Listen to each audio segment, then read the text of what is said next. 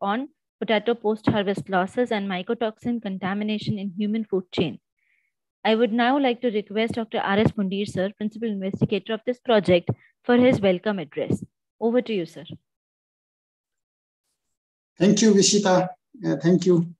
First of all, in this special lecture series, on behalf of our university and on my own behalf, I would like to welcome our guest speaker today, Dr. Alexander Kritikanga, Deputy CEO, Sustainable Agriculture and Livestock Initiatives, Scotland, UK. Welcome you, sir, very much.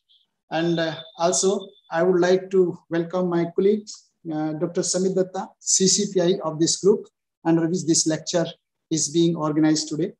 My colleague, Dr. Y. Elad, CCPI of HR group, and Vishita Khanna. Of course, all the participants who are mainly the students, PG students, faculty members, and some other interested in this area. Mainly for those who are joining first time to this activity of lecture series or maybe activity of our center, a brief introduction about this project. And this project started 2.5 years ago and this is a project sponsored by, or you can say we got it from ICAR and World Bank on 50-50 basis, a very prestigious projects in the broad area of marketing and trade, agriculture market intelligence, which is very, very specific, very, very important nowadays. So mainly to our guest speaker, Dr. Alexander, you may like to know some basic objectives of this project are price forecast and demand and supply. You know, nowadays this price forecast is very, very important, particularly in case of the high value crops where price volatility is the main culprit. So mainly the fruits and vegetables. This is one of the area of our research.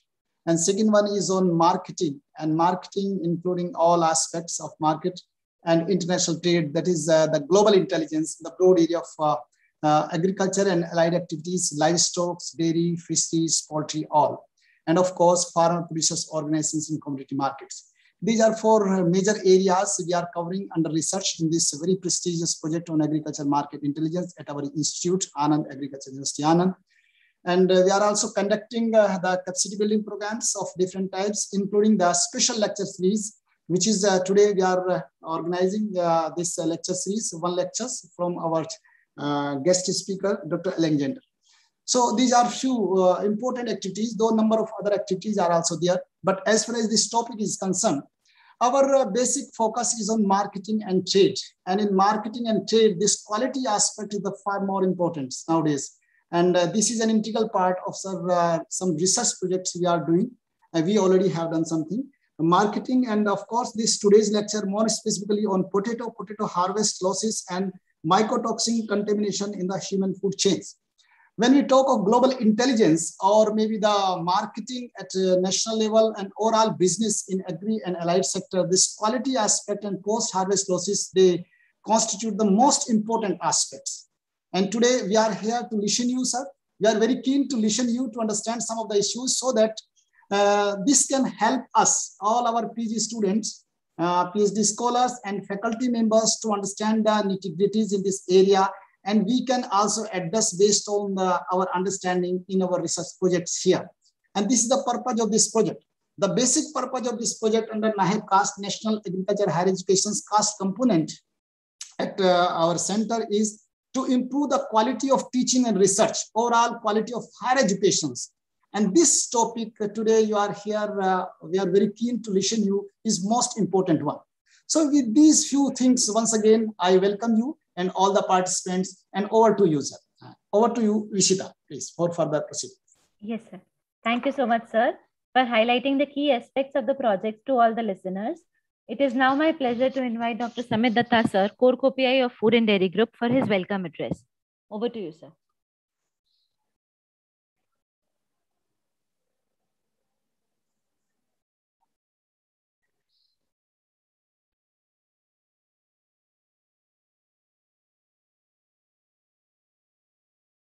Samit, sir, your voice is not audible.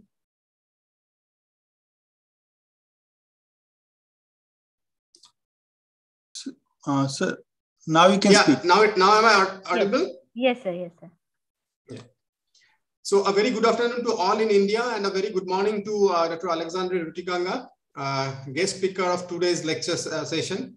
So who is joining us from Scotland. So I, Samit Datta, I'm an associate professor and head of food business management department of Anand Agriculture University. I heartily welcome you all to this special guest lecture session on potato post-harvest losses and mycotoxin contamination in the human food chain. As our principal investigator of our project, Dr. R.S. Pundir was telling, and we means those who are already associated with us, you all know that Anand Agriculture University, Anand, has been awarded an Indian Council of Agriculture and Research World Bank funded prestigious project and established a Center for Agricultural Market Intelligence under NAHEP CAST. So as a part of the capacity building component of this project, we are organizing various workshops, training programs, and lecture sessions, lecture series on various important issues relevant to the project. Besides capacity building component, the project also has various research goals. So one of the research objectives is to study on growth and export opportunities for value-added processed food products manufactured from 6 selected horticulture crops, namely potato, tomato, onion, banana, pomegranate, and mango. So we all know that potato is the world's 4th largest food crop after maize, wheat, and rice. Since the introduction in India in the early 17th century, the potato has been widely grown and consumed in this country. The spread of potato farming in the Indo-Gangetic plain has been one of the most notable advances in the crop's global history during the previous half century. So India has risen through the ranks to become the world's 2nd largest potato producer as output has increased in recent decades. Losses of horticulture produce, of course, it's a major problem. It remains a major problem in post-harvest chain in our country. Potato is no exception. So due to its perishable nature, a significant quantity of produce is lost at different levels of marketing as well as on the farm for different reasons.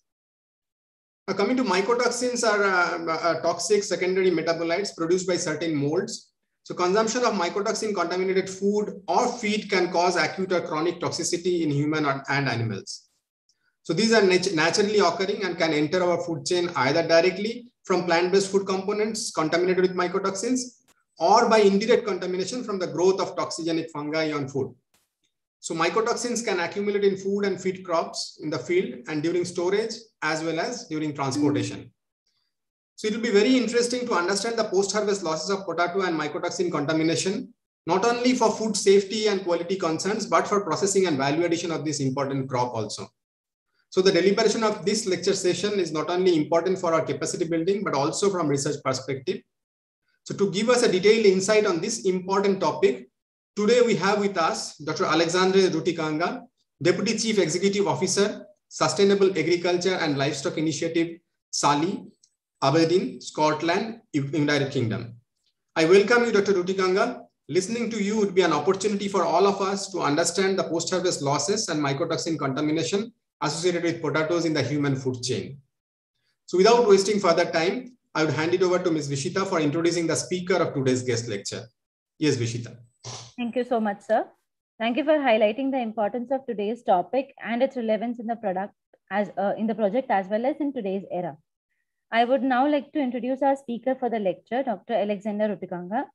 He is Deputy Chief Executive Officer of Sustainable Agriculture and Livestock Initiative, SALI.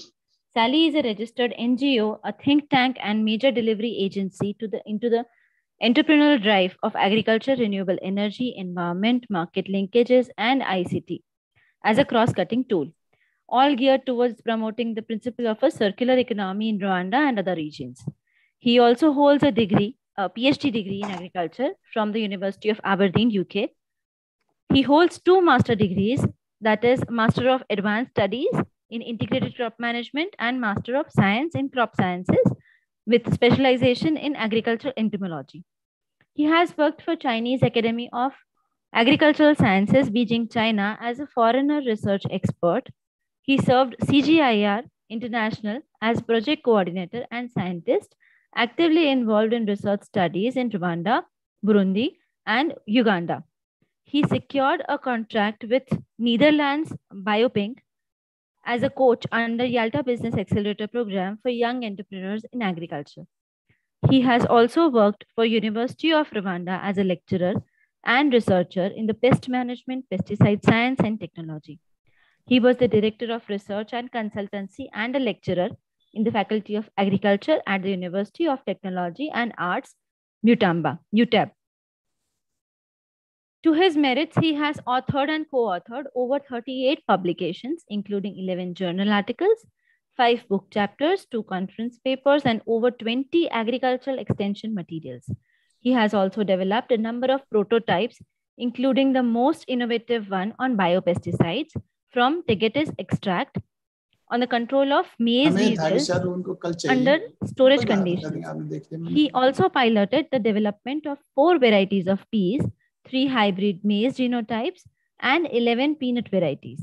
Dr. Alexander has a blended experience and is conversant with the state-of-art technologies, including the application of IoT across various sectors locally, regionally, and internationally, which has placed him in the middle of rich global network of public and private key economic players in Europe, Middle East, Asia, and Africa.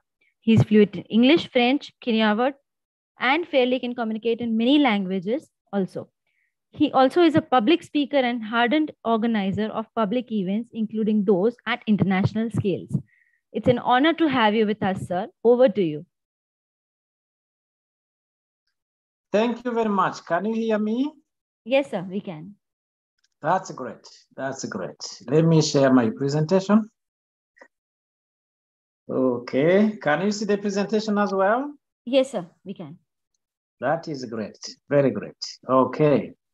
So thank you very much. And thank you for a comprehensive introduction of my bio.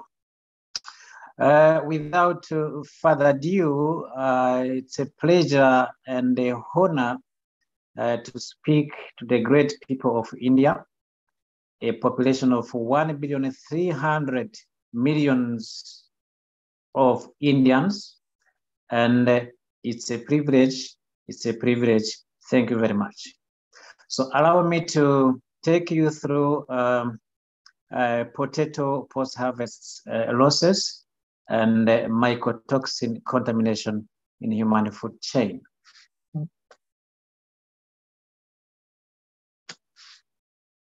So here's the content of our discussion around the potato post-harvest losses and mycotoxin contamination in human food. So we shall first go through the introduction with key facts about potato. Number 2, potato post-harvest losses and the causes. We shall go through also together some knowledge on mycotoxins and human health. I will also discuss and show our research and intervention agenda on this topic. And we shall also get time to know where we are now, what is our contribution as we speak now. And we shall also see what are the future prospects and cooperation. So to give it a good start, we need to know that the world population growth projection is very important to know our role in availing food for the growing population. So according to the world population growth, it is supposed to be growing up to 10.9 billion for the global world population. So, but the growth rate will be reducing, which was not the case for the year 1987. So it is also important to note that as we speak now, the world population is around 7.9 billion, and that by the year 2100, the world is expecting a population of 10.875 billion. So what is the quick growing populations and what are the projections? And therefore, we shall end up by knowing that we need more than 60% for the global food so that we can feed the growing population. So, for example, we can see as we speak now that China from 2020 to 2050 to 2020, it is the first populated country. But from 2050, India will be the first world populated country. And number 2 will be China. It is not easy to understand how Nigeria, we know now, will be number 3 in the world. And that is a very strong message to African countries.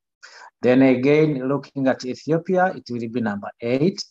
Egypt, it will be number 10. And DR Congo, it will be number 6. While Tanzania, it will be number 9. That is by the year 2100. I'm not sure whether we'll be there, but maybe my kids and your kids will be there. So, but for the good of our generations to come, so we have to plan ahead and make sure whatever we do is sustainable and we make our effort to avail food for the growing population. So another key message here, as you see in the table in the bottom, so it is that more developed countries, the population will be declining, while less developed countries, which means Africa and Asia, so their population will be growing up to 88% of the global population. So again, by the year 2100, so the population of the African continent will be nearly equal to the population of the Asian continent. There is also a message here. So for countries to plan accordingly. So 1, we need to produce food to feed that population, which will be exploding. And number 2, this is also a big opportunity for doing business. So let us now talk about potato, our topic of the day. Potato, also named the king of vegetables. It has origins in South Peru, North Bolivia, and it is consumed by 1 billion population worldwide. And it is a wholesome food with a high content in dry matter, edible energy, protein. Potato is also a raw material for processing industries like the chips and other potato bioproducts. And we need also to know that in India, potato is ranked number 4 after rice, wheat, and maize. Maybe this place may have changed. We have a good audience here to also update us. So potato is also number 4 in country, in Rwanda, my country of origin. That is after banana, potato, and sweet potato, and the cassava. Potato yield ranges between 10 and 50 tons per hectare as India is concerned, but these statistics may have also changed. So we can also get some more update from the right people in this meeting.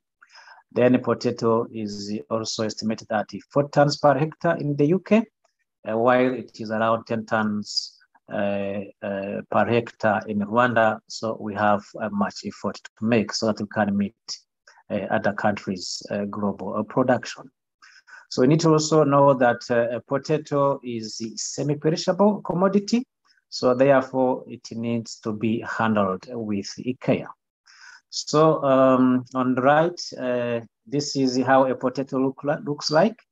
I am sure we all know how it looks like, but we need also to know that it is a super crop which can grow in the whole world.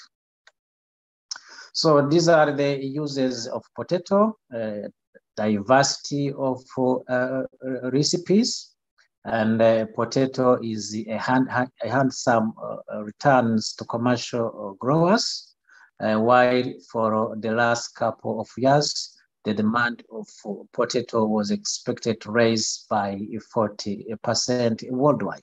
So this makes potato a great commodity worldwide.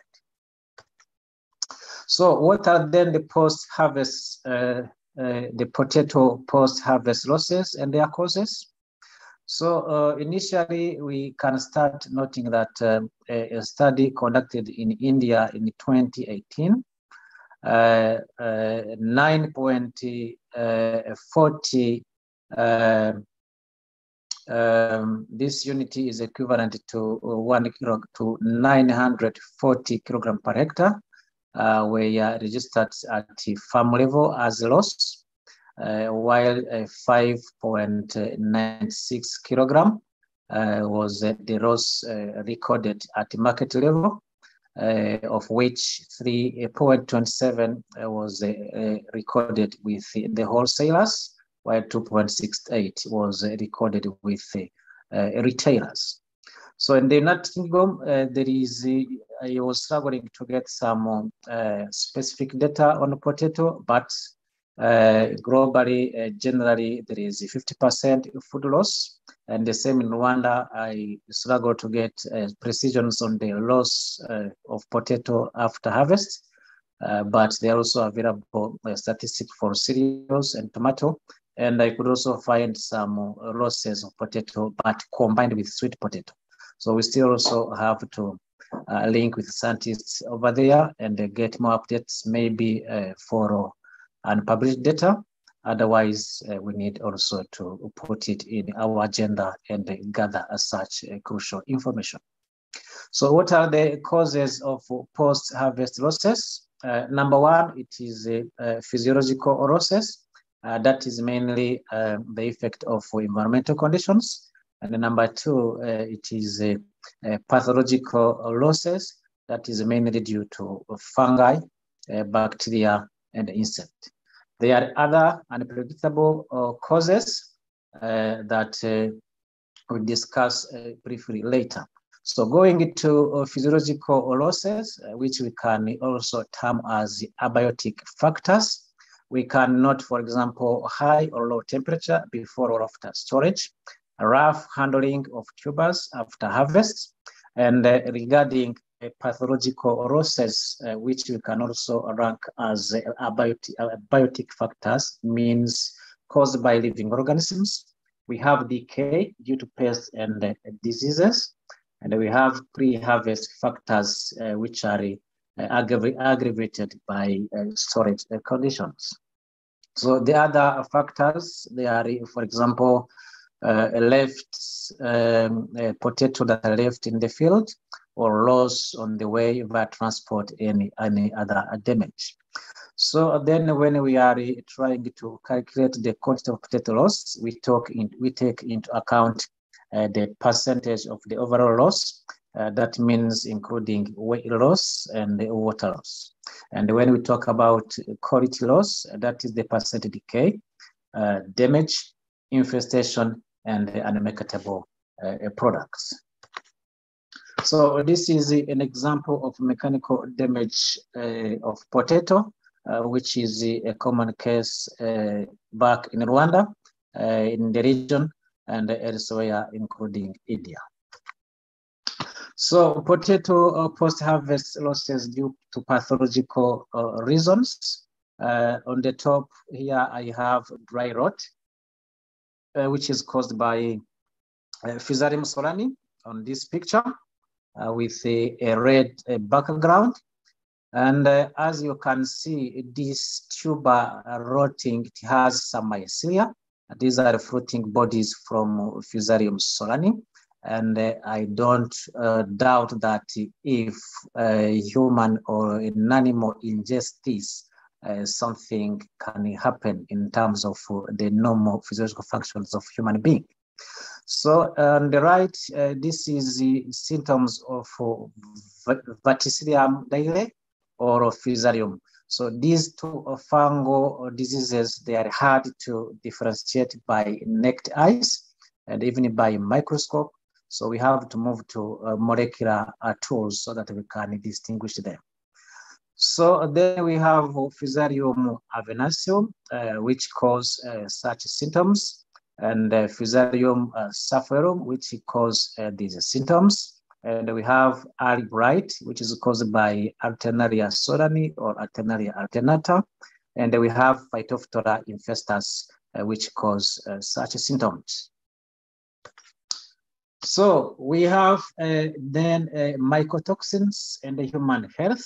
So what we need to note from mycotoxins, there are toxic substances that infect many foods with carcinogenic, genotoxic, teratogenic, nephrotoxic, and hypertoxic.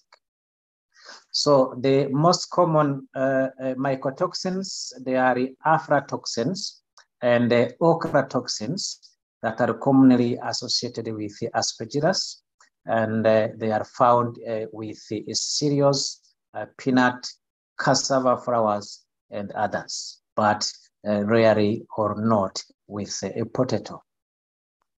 So when it comes to potato, the common mycotoxin is in the group of trichothecenes, fumonisin, which are mainly from Fusarium species, and these are toxic to human and livestock. And from my search and knowledge background, Fusarium oxysporum and Fusarium solani, they are opportunistic pathogens causing nail, skin, eye, and the nasal sinuses infections, to name a few. So there are normally two sources of infection. Number one is from the environment, including food, water, and so on. Whatever can come into contact with people or livestock. And there is also the mycotoxins that are produced inside from the gut and the microbiome. So mycotoxins taken up either by food or produced in the gut may possibly induce an imbalance in the intestinal microbiome. So on the right, you can see the pictures showing an infection by Fusarium species in a human food. On the right, this is an eye infection, a type called keratitis. And down here, you can see nail infection, which I grew up observing in the village and neighborhood. But I didn't know it was due to some fungal pathogens, including Fusarium that is also associated with potato diseases. So some studies have helped us to understand the relationship with the mycotoxins from plant and human health. And from the study carried out by Mr. John in 2006, Fusarium species, for example, Fusarium solani, they are infectious to human and plants, and they are commonly found in the same habitat and environment. So the same authors report that a human clinical isolate of Fusarium solani shared identical multilocus haploid with the isolate from plants. So and on the picture on the right is clear.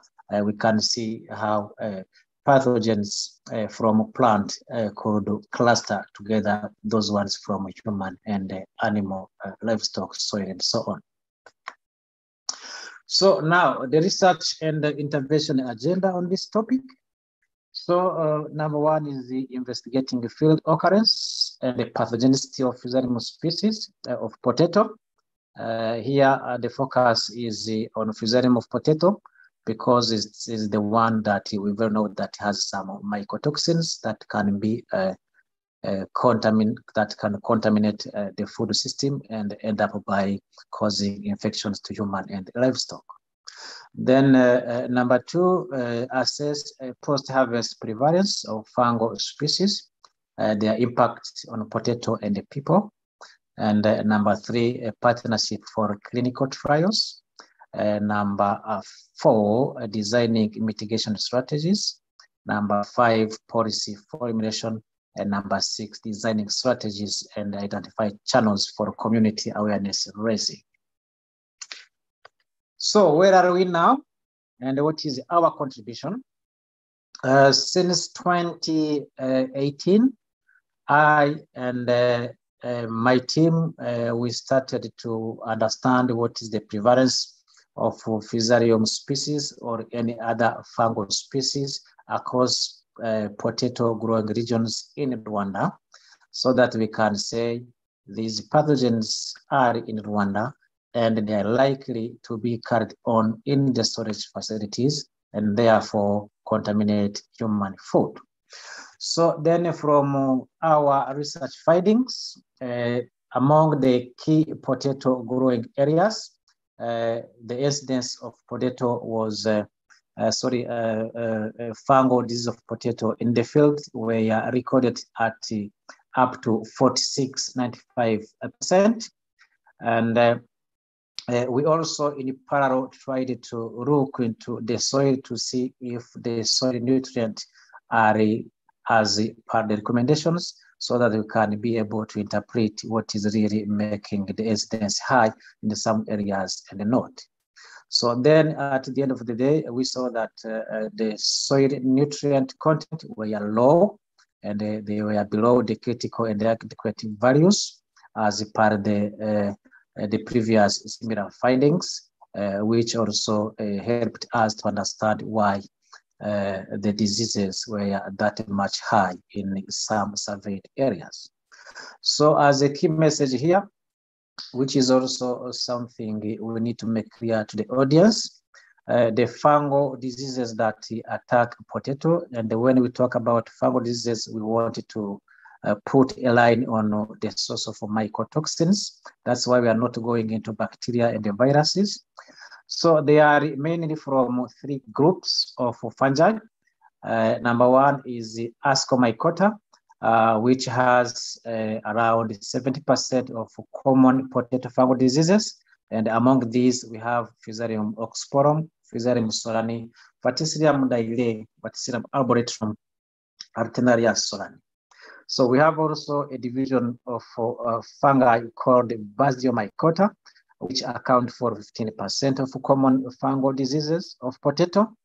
And these two groups, they make what we call true fungi. I know some sources, they rank diseases like Phytophthora infestus that cause late blight among fungal diseases, but that is not true. They are fungal-like diseases, and they are ranked as omicet. This also needs to be clear to the audience. So then in our effort to identify what are the fungal prevalent in our surveyed potato areas in Rwanda, we came to know that we had Fusarium oxysporum tuberosi, and the images you see here on the left, this is one isolate among the one we collected. Then the second group of pictures here, this is also Fusarium oxysporum from species tuberosi, but another isolate or another kind of strain, slightly different from the other one. As you can even see, this one is violet, while the other one is pink. So then here on the right, this was a true type of Fusarium oxysporum tuberosi that was obtained from CABI, which is an international center recognized for research in such microorganisms, and it was used as a positive control to confirm the identity morphologically of the isolate from Rwanda. So these images were generated using the motorized phase contrast microscope, which is the Olympus BX61 fluorescence. So another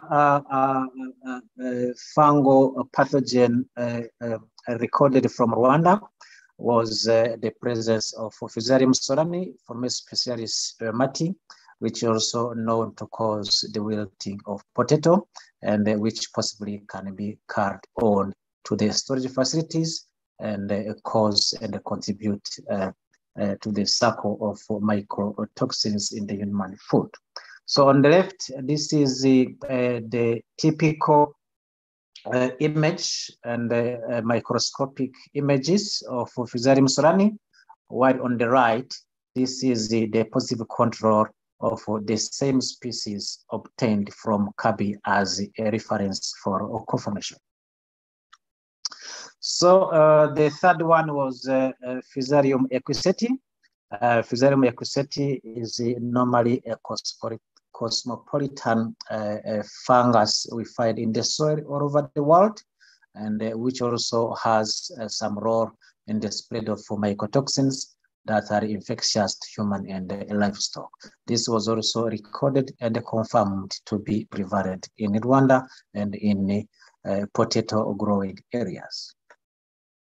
So we went also further to see what is the difference between these three types of fungal pathogens from potato: Fusarium solani, Fusarium oxysporum, and Equiseti. And we found that by measuring the fungal fruiting bodies or insectospores like Microconidia, Macroconidia, and Chlamydospores, there were a difference between the three types. So we also tried to observe their growth, different media, growth media, and the media will influence their growth rate, but the growth of each and every of the three types of Fusarium were consistent within the same group, but it was a different from Fusarium oxysporum to Fusarium solani and the Fusarium equiseti. That was also a key difference to put them into separate group and confirm that they are really different. So the same was done for Fusarium solani. The same was done for Fusarium equiseti in terms of monitoring their growth. So we also went further to study their characteristics at molecular level. So we ran PCR tests and we sequenced the isolate, and they were confirmed.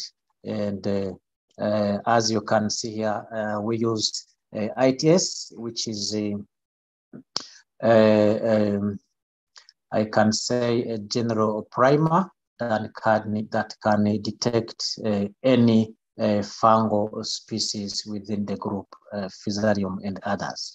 So as you can see, we collected a number of 60 isolates, and among them, 63 they were from the group Fusarium oxysporum, 10 Fusarium equiseti, while 8 were from Fusarium species, and Fusarium solani they were detected at a level of 5% among all the isolate.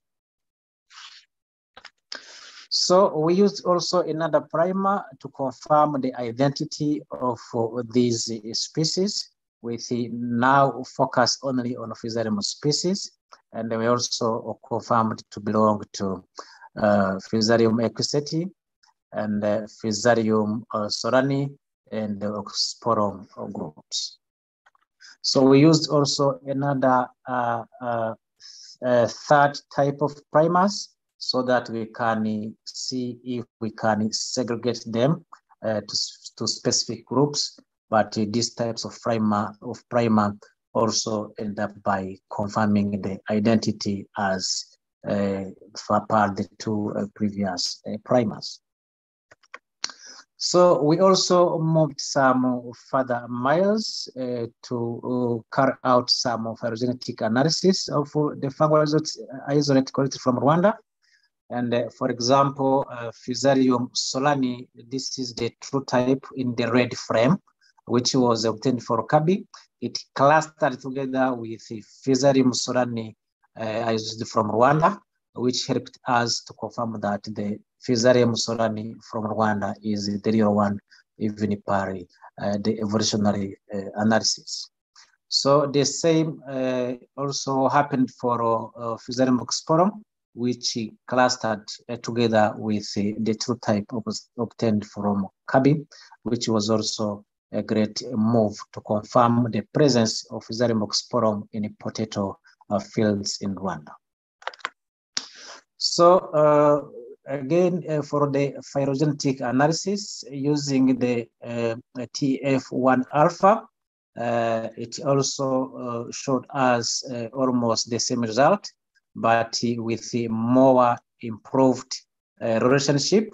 For example, you can see at this level, this isolate from Rwanda, 100% matched with the true type that was obtained from Kabi as a positive control. So this was also a very amazing finding.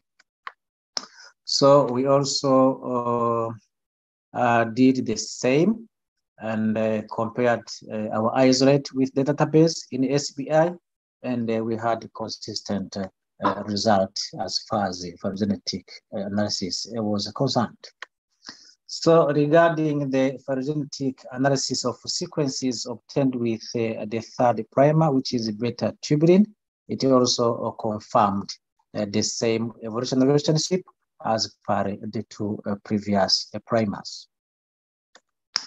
So that was not enough. We had to confirm that the Fusarium isolate from Rwanda can really infect potato, and we tried to see the susceptibility of key potato varieties grown in Rwanda. So by carrying out in vitro pathogenicity tests, we could find that the isolate from Rwanda of all the types of Fusarium species, Sorani and Oxysporum, they could kill potato varieties. And I can remind you that here we used clean tissue culture plantlet from a recognized institution, which means these plantlet were clean and they were not diseased. So, but as you can see, within 10 days only, the whole plantlet were wiped out. So we also moved another step and tried to do the inoculation, but under greenhouse conditions on different varieties. And the result also confirmed that the isolate from Rwanda can infect potato and cause diseases. So that was not enough. We had to re-isolate the fungus from inoculated potato so that we can confirm the coach postulates. So then the isolate from inoculated potato, they were similar with the mother cultures that were used to make the inoculation. And that was proved by the cultures in the petri dishes and by also the images from the microscope. So also the identity of the isolate from inoculated potato was also confirmed using PCR tools and later sequenced, and the identity of the re-isolates was also confirmed using sequencing. So, and as a general discussion, we came to know that potato production is hampered by a variety of pests and diseases. And the majority of applications, they discuss potato wilting as caused by Verticillium wilt. And in Pakistan, for example, up to 70% of investigated potato fields were attributed to Fusarium wilt, while Ralstonia solanacerum was recorded in Rwanda as causing wilt. But the difference here was that Ralstonia solanacerum is characterized by white bacterial ooze, which helped us throughout that the wilting was not caused by Verticillium and Fusarium, but bacteria. So then we came up to know that Fusarium and Verticillium could be the cause until we confirm it using the morphological and the molecular tools. So we also came to know that there is a possibility for combined infections as per the previous studies. So the investigations carried out in Rwanda, they showed us the incidence and the severity of fungal wilt diseases of potato, and the prevalence of these diseases were different according to district growing potato, and the morphological and the molecular identification confirmed the causal pathogens of potato wilting in Rwanda to be Fusarium oxysporum from special tuberosi and Fusarium solani from special spermati. So then morphological and molecular and phylogenetics analysis also helped us to confirm, compared with the true types obtained from Kabi, that these isolates are really Fusarium oxysporum tuberosi and Fusarium solani mati. So then, as a conclusion, the full identification of Fusarium species from Rwanda adds new knowledge for the African farming and the plant protection scientific communities. And to the best of our knowledge, Fusarium species have not previously been reported in Rwanda with such an empirical study, but it was reported in Tunisia, Algeria, and South Africa. So the inoculations of potato with these species also confirmed that they can cause diseases to clean plantlets, and the isolated fungus from inoculated plant were also identical to the mother cultures. And again, some varieties from Rwanda showed some levels of susceptibility, while others were somehow tolerant to these two species newly discovered from Rwanda. So then Fusarium wheat potato, if not controlled, it can cause up to 53% of yield loss. So then we need studies to identify and take records of the yield loss from potato field in Rwanda. And we need also multi-location and cross-seasonal trials to be conducted because they are the ones where in the greenhouse and in vitro. So then because we have seen that there is an issue with this nutrient, a proper fertilization is also recommended. And there are some findings from the greenhouse that recorded azostrobin as one of the fungicide that can control these two diseases together with ridomil. So we need also open field trials to confirm this case in Rwanda. So what are the future prospects and the cooperation? As you can see, we've now seen that there are various causes of potato post-harvest losses. The first and the foremost part is now known, it has been covered. Fusarium, known to be pathogenic to potato and the people, is confirmed to be in Rwanda. And this lays a ground to carrying on with the next steps. So therefore, scientific and financial contributions are expected to enable achieving this life-sensitive and long empirical research agenda. So these are some key references, some used for this presentation, others just went through to collect some knowledge about this topic. And if the organizers allow, because I am from Rwanda, from any future cooperation, you may also need to know a little bit about Rwanda. So the key facts about Rwanda, we need to know that the growth of the Rwandan economy is now registered up to 10%, regardless of the COVID pandemic. And the audience also need to know that Rwanda is a growing economy with the opportunities for investment, for example, in manufacturing, agro-processing, tourism, real estate, construction, ICT, financial services, and so on. Particularly because we are in an academic area, there is also an opportunity to invest in education. So we need also to know that Rwanda is the second fast growing economy in Africa, and it has a young population. 70% of the population, they are under 30 years old. So Rwanda is ranked as the lowest country, 5th safest country to work at night.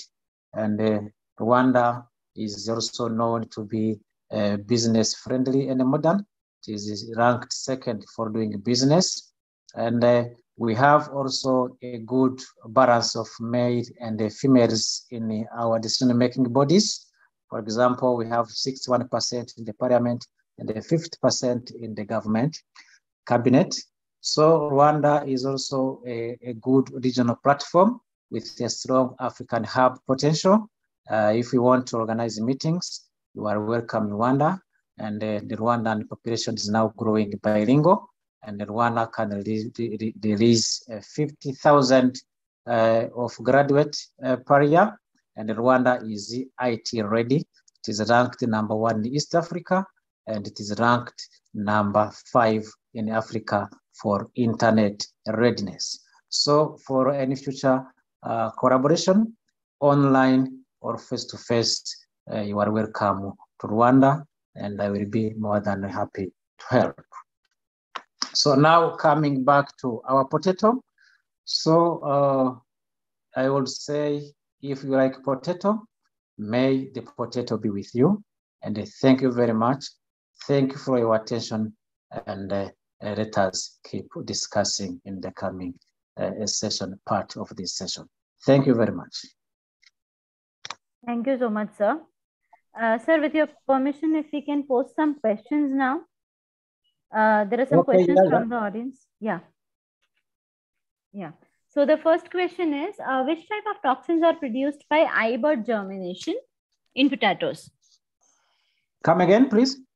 Sir, one participant is asking, which type of toxins are produced by the eye-bud germination in potatoes? Okay. So they are mainly, as I shown, they are phemocytin and trichothiacin. Those are the main toxins that are from a potato. Okay. Moving on to the next question. He has asked about the processing part. What is the use of potato starch, and which species has the highest amount of starch available? So the highest content of starch depends on variety and the agroecology, several factors.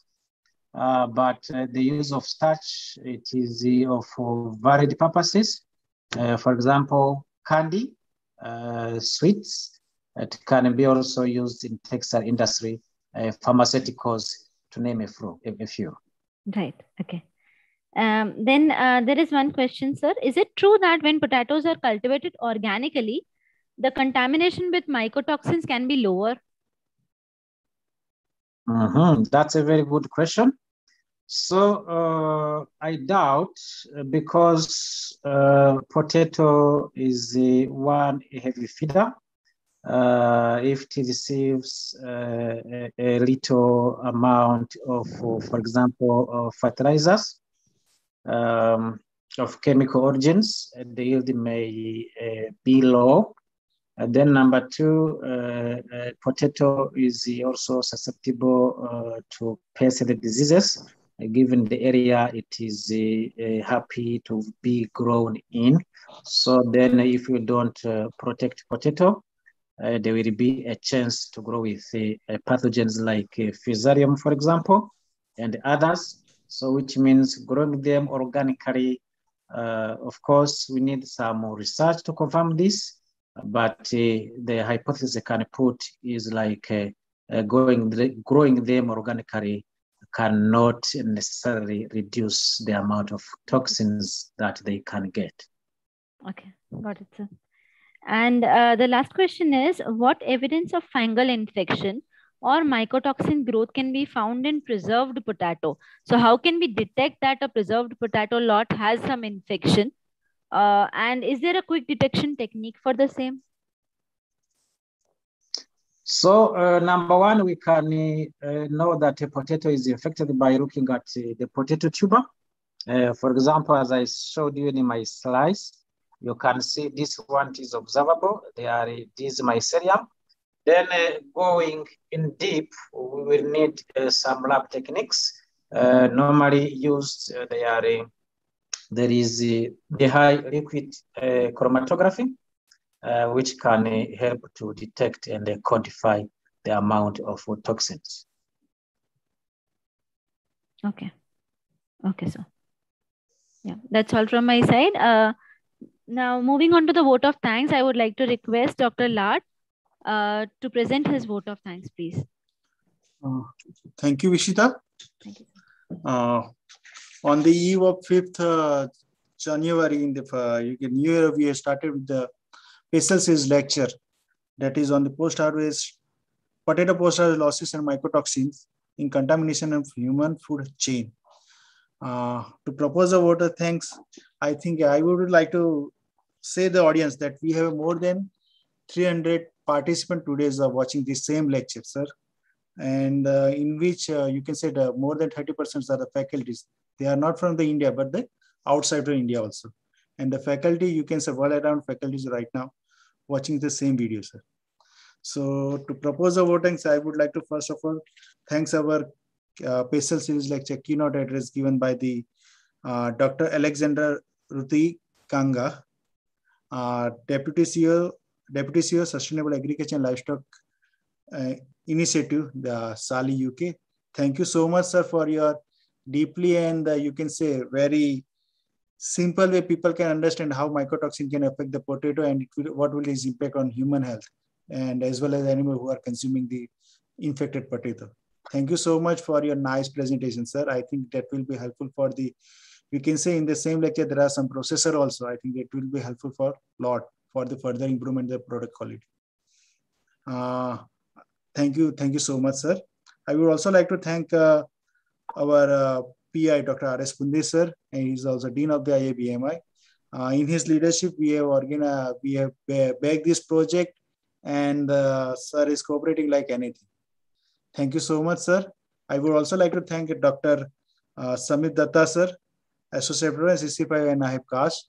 Sir, I think you are choosing this topic may leads to the more enhancement, we can say, further in the NAHEP project.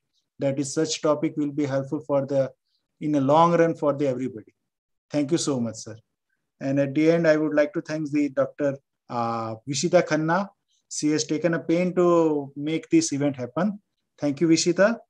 And thank you all the participants as well as the NAHEP team member, either from the food and dairy sector as well as the HRD team. Thank you so much for your planning this event, make this event happen.